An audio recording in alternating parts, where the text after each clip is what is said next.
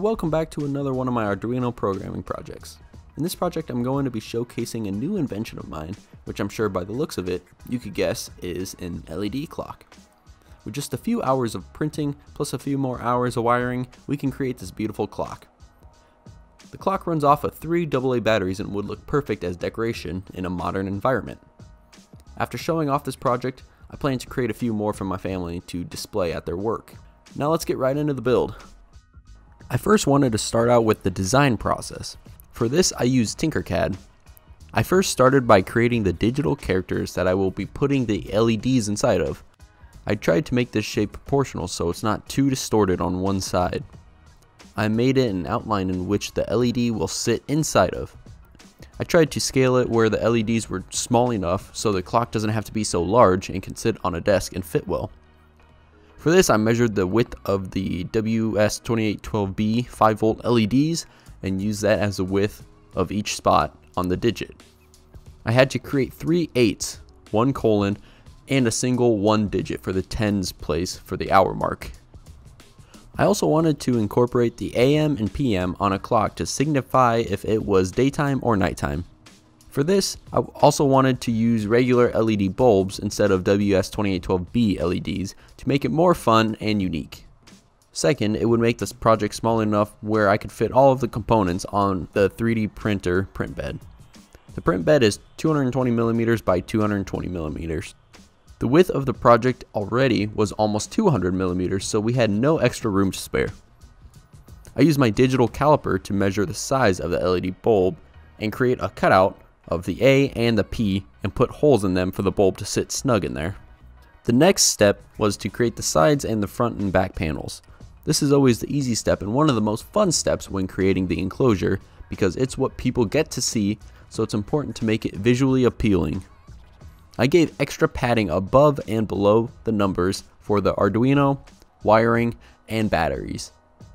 I also wanted to round the edges instead of giving it a sharp point to make it look more elegant.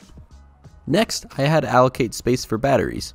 I have a battery template that I use to know how big the AA batteries are. I aligned 3 of the batteries in series and added walls around them. Then at the 2 ends, I added space for the wires to connect the positive of one end and the negative of the other end so I can run them to power the rest of the project. Finally, I had to add screw blocks to screw the back of the project into and make it flush with the rest of the project. I just created bricks and used my screw templates I built to put holes so I can screw into it. For the back of the project, I made 4 screw holes to match what I built for the base. Then I added 3 holes for the 3 buttons I need to use. The buttons are to increase the minute, hour, or the color mode for the LEDs. The last hole is the switch to turn on and off the project. To start off with the programming, we first have to signify all of our inputs and outputs in the setup function. We can assign our LED structure and how many LEDs we are going to be using in our WS2812B LED strip. We also have to assign pins to each pair of LEDs that will get displayed on the AM and the PM since those are bulbs. Next, we can set the button inputs to change the minute, hour, and color mode.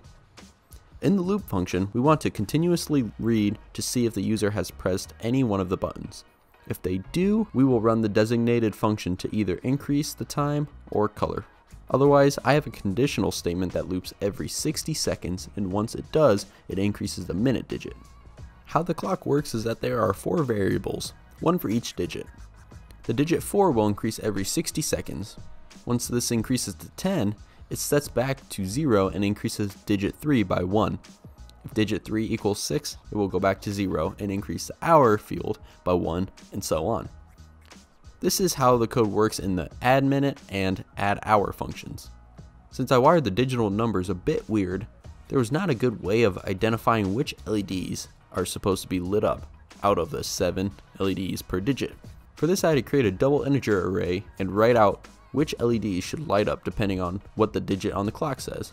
If the clock displays a 4, we will light up LEDs 1, 2, 5, and 6 on the LED strip. Depending on the color mode, it will light up the LEDs in different colors. For the AM and PM, it will alternate once the hour on the clock reaches 12, then it will flip the sign. For the soldering phase, it took me about 5 hours to solder everything together. It takes quite a while to pre-tin the wires and each LED. Just alone there are 25 LEDs we need to cut individually, pre-tin each one, cut 3 wires for each LED and pre-tin those, then solder all the LEDs together with these wires. Throughout this process, it is helpful to have a pair of helping hands to hold those wires together while you solder them. Overall, this is a beautiful project that can be a great learning experience for people who want to get into projects like these. It makes a great item to place on a desk. Using WS2812B LEDs with 3D printing opens up new opportunities to build awesome looking projects like these. Don't forget to subscribe, like, and comment if you have any questions and let me know your thoughts. As always, all of the diagrams will be posted on my website neha.com. While you're there, don't forget to share on Facebook and LinkedIn if you enjoyed the project. I appreciate your time and thanks for watching.